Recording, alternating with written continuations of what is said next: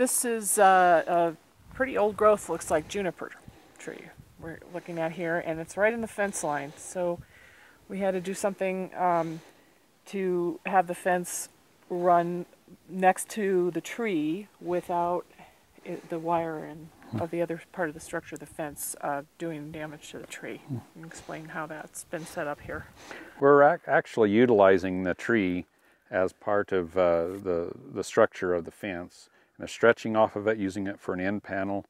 And that's something that's been done in this kind of country for years. These junipers are pretty hardy. They'll be here long after a lot of these posts that we'd put in the ground would be here.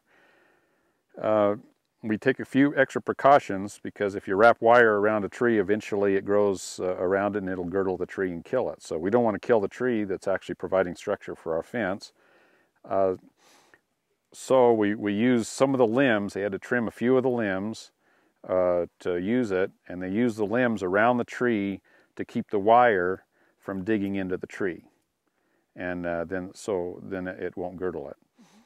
This particular tree was used, there was in the fence before this fence, and we tore out an old fence and we're putting in a new fence, and you can still see where they used this before, and it was girdling that tree. So they got the wire out and put the structure in, and hopefully that'll be there for a long time. Anytime you're in this country like this where it's real brushy, it presents a challenge to just get the fence through. I mean, in this particular instance, since this is wilderness, we just allowed them to clear a minimum amount to be able to get the fence through and for them to walk through. And I have a feeling within a couple of years, you'll barely be able to even tell that that this has been cut, because the kind of ceanothus and other brush that's here will grow up pretty quickly.